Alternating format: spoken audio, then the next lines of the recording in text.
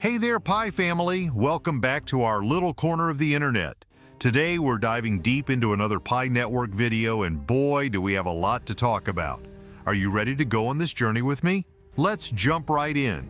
Oh, and stick around till the end because I've got a special surprise for all you Pi enthusiasts.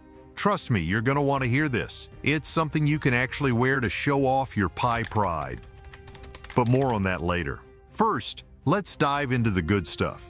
You know, I've been thinking a lot about Pi lately. It's crazy how far we've come, right? But here's the thing, there's still so much going on behind the scenes that we don't even realize. So I thought, why not share some of these mind-blowing insights with you all? First things first, let's talk about what Pi really is. Have you ever stopped to think about it?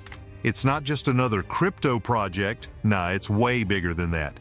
Pi is aiming to become a real currency. Like the kind you could use to buy goodies or pay your bills. Pretty wild, huh? But here's the kicker. Becoming a currency isn't a walk in the park. It's like trying to change the rules of a game while everyone's still playing. You've got governments, big financial players, and all sorts of people who might not be too happy about it. And for this sake, many governments and big financial players are afraid of what Pi Network can do once it's ready 100%. It's like Pi is saying, hey, we're going to shake things up a bit. That's not just business as usual, that's a revolution. Now you might be wondering, why would governments and big banks be worried about Pi? Well, buckle up, because this is where things get really interesting. Think about it. Governments use traditional money to control things like inflation and interest rates. It's how they keep the economy stable. But with Pi, they can't do that. It's like trying to steer a car when someone else has the wheel. And then there's the whole regulation thing. You know how banks have to follow all these rules? Well, with Pi, it's not so easy to keep track of everything. It's like trying to count fish in a river. They're always moving. But it's not just about control. There are some real worries about stability too. You know how Bitcoin prices go up and down like a roller coaster? Well, if Pi became really big, those kinds of swings could affect a lot of people. And here's something that might surprise you. Governments are worried about people losing faith in banks. Imagine if everyone suddenly decided to keep their money in Pi instead of the bank. It could cause some serious problems. Now let's talk about taxes for a second. With regular money, the government can see who's paying what. But with Pi, it's not so easy. It's like trying to see through a really foggy window. You can make out shapes, but the details are fuzzy. And don't even get me started on security. You know how we're always hearing about hackers and scams? Well, with new currencies like Pi, there's a whole new playground for the bad guys. It's like we're building a brand new city, and we need to make sure we've got good locks on all the doors. But here's the thing that really gets me thinking. What if Pi changes everything? I mean, we're talking about shaking up how money works all over the world. That's huge. It's like when cars replaced horses. Suddenly everything had to change. And you know what else? There's this big question about fairness. Some people worry that new currencies like Pi might make the rich richer and leave everyone else behind. It's like if we invented teleportation, but only some people got to use it. Not cool, right? Now here's where it gets really tricky, the law. You know how there are rules for everything? Well, with Pi, we're in new territory.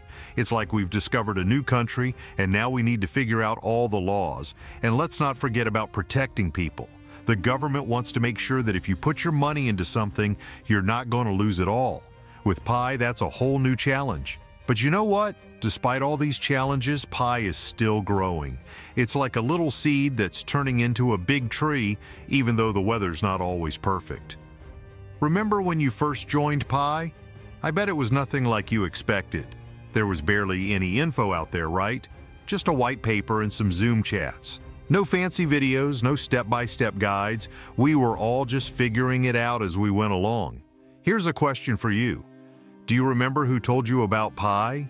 Or how it even got to your country? It's crazy to think about, but most of us don't even know who the early pioneers were. They were out there spreading the word, and we didn't even realize it. But here's the really mind-blowing part. Despite all that, Pi grew like crazy. In less than 8 months, they hit 10 million members. Without spending a dime on marketing. How insane is that? It's like Pi had some kind of magic that just drew people in. And let's talk about those early days for a sec. If you joined before 2021 or 2022, you probably remember just tapping that button every day, right?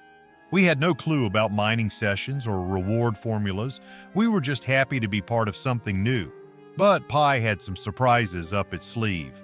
Turns out those early birds got some pretty sweet rewards. It's like Pi was saying, hey, thanks for believing in us from the start. Pretty cool, right? Now here's where things get really interesting. Have you been keeping an eye on the blockchain network? It's like a roller coaster ride. One day, China's in the lead. The next, Japan's numbers are through the roof. Singapore and the US are in on the action too. It's like watching a global game of musical chairs. But here's the thing that's really got me scratching my head. The numbers don't quite add up. Pi says there are about 250,000 nodes out of 120 million members. But when I look around, it seems like way more people are running nodes. What do you think? Have you noticed this too? And don't even get me started on the ecosystem. Every hackathon brings new ideas, but nothing's quite hit the bullseye yet. Even PiChain Mall, which seemed like a sure thing, didn't quite make it. It's like Pi's playing a whole different game, and we're just trying to figure out the rules. But here's what I'm really excited about. Carbon credits. Yep, you heard that right. Pi's getting into the carbon credit game, and it could be a game changer. We're talking about a global event certified by Pi. How cool is that? And remember that phrase, fortified Lao status? Dr. Nicholas, you know, the big boss, keeps talking about it. I've got a feeling it's going to be pretty important down the line. Now, I know what you're thinking. This all sounds great, but what does it mean for me? Well, here's the deal. Pi isn't just about making money. It's about being part of something bigger. It's about changing the way we think about money, about transactions, about the whole financial system. Think about it. We're part of a community that's spread across the globe. We're all working towards the same goal, even if we don't always know what that goal looks like. It's like we're all pieces of a giant puzzle, and slowly but surely the picture is coming together. But here's the most important thing, we're all in this together. Whether you joined yesterday or you've been here from day one, you're part of the Pi family. And in this family, we look out for each other. So what's next for Pi? Honestly, your guess is as good as mine. But that's what makes this so exciting, right? We're on this wild ride together, and who knows where it'll take us. Now, I've got a challenge for you. Next time you're chatting with your Pi buddies, ask them what they think about all this. What surprised them the most? What are they excited about? What do they think is coming next? Let's get those conversations going. And hey, while you're at it, why not reach out to someone new in the Pi community? Share your experiences, your hopes, your questions. That's how we grow stronger as a community. Remember, every time you tap that button, every time you run a node, every time you tell someone new about Pi, you're part of something big. You're not just earning some digital tokens. You're helping to shape the future of money itself. So, what do you say? Are you ready to keep pushing forward? Are you ready to be part of this revolution? Because I'll tell you what, I sure am. And I'm so glad I've got all of you alongside me. Before I wrap this up, I want to hear from you. What part of Pi's journey has surprised you the most? What are you most excited about for the future? Drop your thoughts in the comments below. Let's keep this conversation going.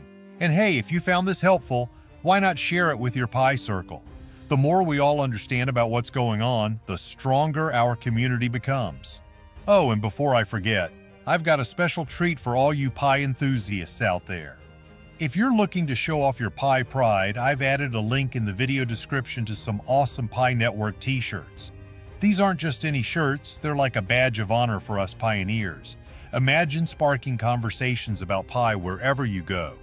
So if you want to wear your passion on your sleeve, literally, check out that link. It's a great way to represent our community and maybe even bring some new folks into the Pi family. That's all for now, Pi fam. Remember, we're all pioneers here. We're exploring new territory, charting unknown waters. It's not always going to be easy, but man, is it going to be worth it. Until next time, keep mining, keep learning, and keep believing in the power of Pi. We're making history here, one tap at a time. Catch you on the flip side.